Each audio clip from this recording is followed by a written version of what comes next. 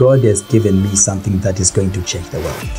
A true free energy device that keeps batteries consistently charged. It took me several months to find him, but when I did, it blew my mind.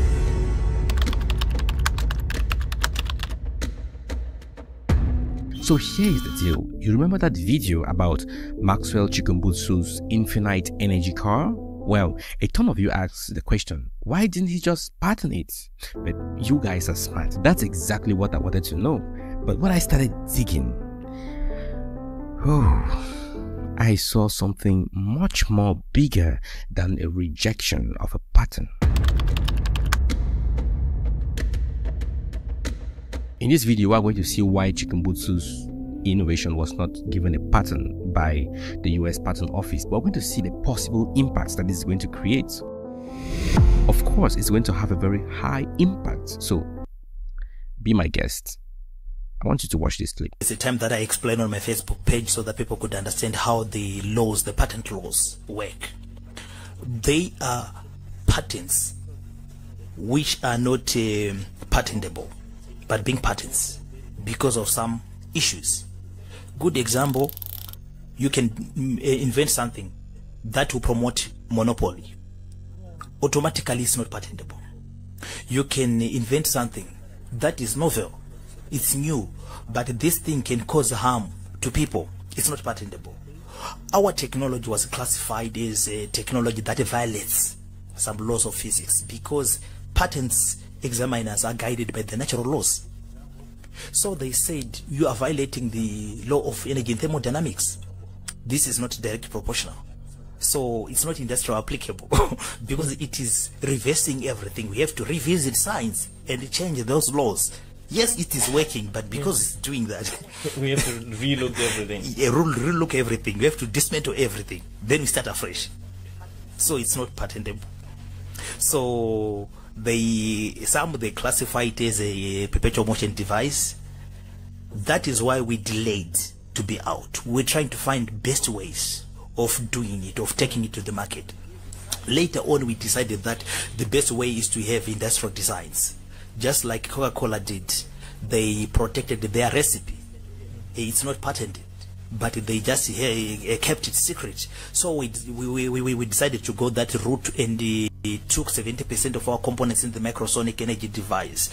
We made those components, we put them under trade secrets, meaning to say that we don't disclose much the formula on how those components are made. The materials that we're using will remain classified.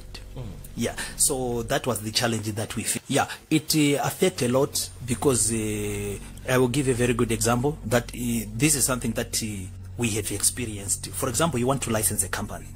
A company come and say, we see that this thing is working. We want a manufacturing license or whatever. But when you don't have a patent, they don't have guarantee. They don't have guarantee that they will remain in control.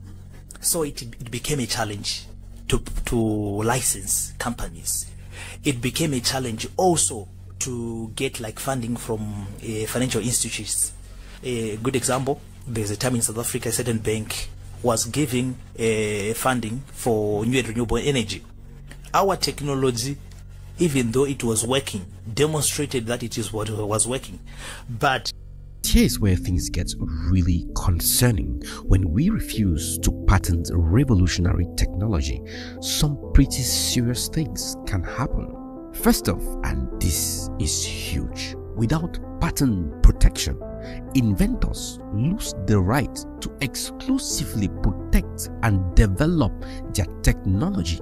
Think about this for a moment. You create something very amazing and anyone can potentially copy it and reproduce it the moment it's out there. But it gets even worse when inventors from developing countries can't get patent protection. They won't be able to attract major investors. Why? Because investors want protection on their investments. You kind of see where this is going? No patent means no major funding. And here's the real troubling part. This can lead to what experts call brain drain. Brilliant inventors and innovators might feel forced to leave their home countries taking their talents elsewhere. And this has happened before. Chikumbutso that you see in this video, the same Chikumbutso we're talking about, had once left. That was brain drain. He had once left for the US. That's when he was poisoned with his teammate. His teammate lost his life, but he struggled. He managed and survived and was called back to Zimbabwe by his president. So brain drain is a reality. When we talk about brain drain, some people think that you just want to say things. It happens. In my community, I know so many people that have left with incredible talents to the UK, to the US, to Germany, many different places, because they want to go and further their innovations. Now, history is full of revolutionary ideas that got buried because they couldn't get patents. Some of them we might never know about. And that's not just sad, it's potentially devastating for human progress. Think about it. What if Chikumbutso's technology could really solve our energy crisis? What if it could bring power to remote African villages or revolutionize transportation globally? By rejecting the patent, we might be delaying solutions to some of humanity's biggest challenges. But there is an even bigger picture here. When we block patents from certain regions, we are essentially saying technology can only come from certain places, and that is entirely wrong. It's not true. Many people have made documentaries explaining how the pyramids were built in Africa, but up to today I can tell you that nobody knows how the pyramids were built. But because we don't know how the pyramids were built, does it justify the fact that the pyramids don't exist?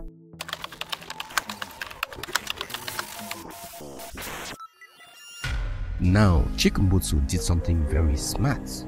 Instead of giving up, he decided to turn to trade secrets. But here is the catch. Trade secrets have their own problems. With a patent, your invention becomes public knowledge, allowing others to build on your technology. But with trade secrets, that knowledge will be lost forever. Would you blame him? I would say no, because he has no choice. What is he going to do? Now think about it. What if the inventor, takes the technology to the grave? This means humanity would lose a groundbreaking technology of this magnitude forever. And in a world facing climate change challenges like this isn't a gift we want to lose. So while the major Western streams, the CNN, the BBC, RFE, why have they not talked about this technology? Why are they interested only in showing the bad part of Africa? Why are they interested in talking about war in Rwanda, war in Congo? Why are they interested in talking about floods, droughts in different places? Now, this is Africa. This is what is happening in Africa. Why do they not show the good part of Africa? Why are they not showing Abuja, Nairobi? Nairobi is a very beautiful city, and I'm thinking of going to Nairobi sometime this year. Why are they not showing that part of Africa? Why are they not showing this good invention that is happening? Now let's consider that this is fake. What is not fake? Now Trump talks all the time about fake news. He recently sanctioned South Africa based on unfounded information. That is fake, but it was broadcasted all over the world. So what are we talking about fake here? Many people in the West, they come and comment under the comment section that they say that this is a scam. This is crazy. In Africa, we see technology from the West. We call it witchcraft. Yes, people call it witchcraft. Now, this is not in a bad way. It is in a good way. Like, it's wonderful. It is witchcraft. But why is it that technology that comes from Africa isn't seen even as half of that? Why is it that we don't have the right to innovate? Why is it that we are not given the right to innovate? Why is it that when we innovate, we are not considered as innovators? Why? Chikumbutso needs to be protected. If you believe Chikumbutso needs to be protected, write it in the comment section. He needs protection. Right, he needs protection. Write it in the comment section. Of course, he does need protection because groundbreaking technology.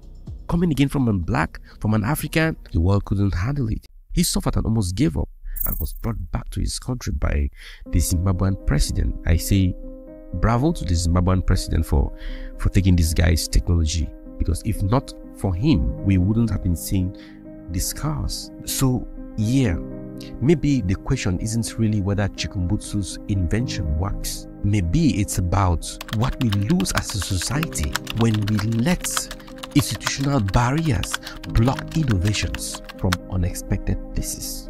My name is Ahmed Ruiz and you are watching Africa Today. If you haven't subscribed or liked this video, I don't know what you're waiting for. I will see you in my next video very soon.